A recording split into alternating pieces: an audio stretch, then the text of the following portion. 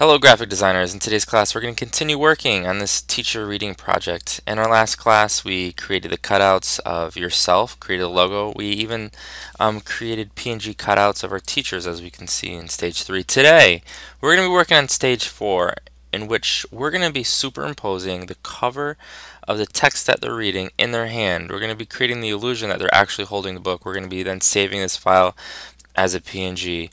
First, however, we need to explore some new vocabulary, specifically opacity. And if we look in the layers palette, right next to where it says normal, it says opacity, and it's at 100%.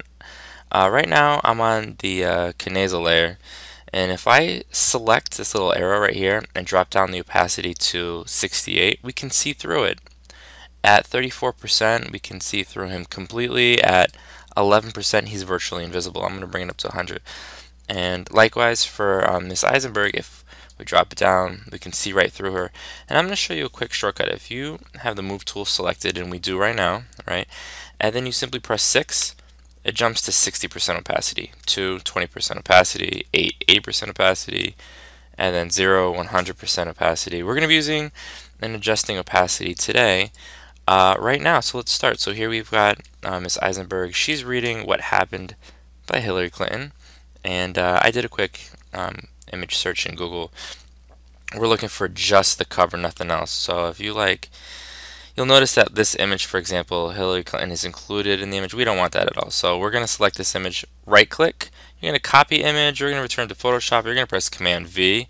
Amazing. And now what I'm going to do is because the move tool is selected, I'm going to press 5 for 50%. And then we're going to distort this image. To do that, we're going to click Edit, Transform, and Distort. When I say distort, what do I mean? Well, we can sort of stretch this image out over the exact cover of the book. And I'm lining up corner to corner. In fact, I'm going to fudge it a little bit, and I'm going to go over this spine just because I think it's going to make it look a little bit better right there. And I think that looks great. I'm going to press check to confirm. I'm going to press 0 for 100%. And that looks pretty cool, except there are her fingers there. So I'm going to press 5. And if I then press E for the eraser tool, if I press E for the eraser tool, I can sort of erase out her fingers, right? But does this look professional when I press 0? Let's press V, 0. Does that look professional? Not really. So what we're going to do, I'm going to undo what we just did a second ago.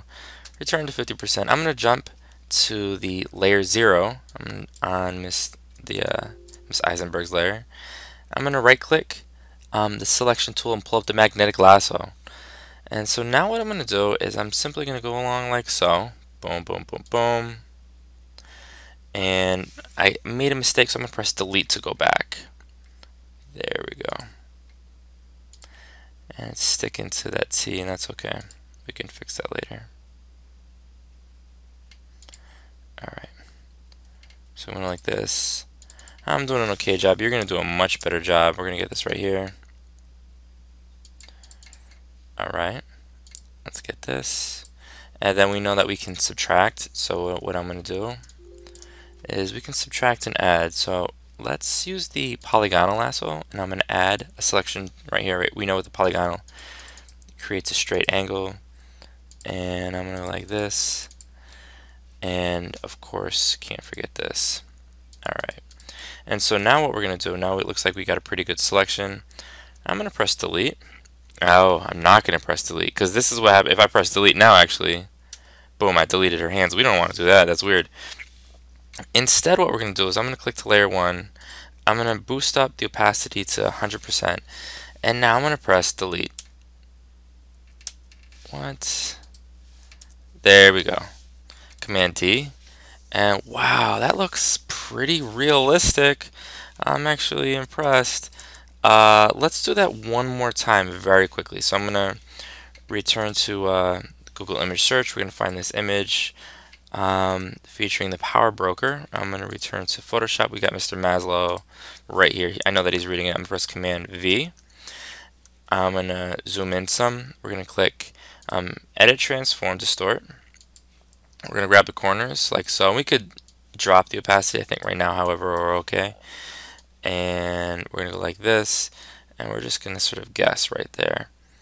and I'm going to press check. We're going to click right here. Actually, let's drop the opacity. Let's select, we'll just do the polygon lasso, and not amazing.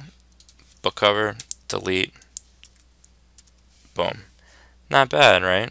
And what I'm going to suggest that you guys do is that if you see the back of the cover and you don't have access to the back of the cover, like you can't find an example of it online, simply put the cover on the back as well.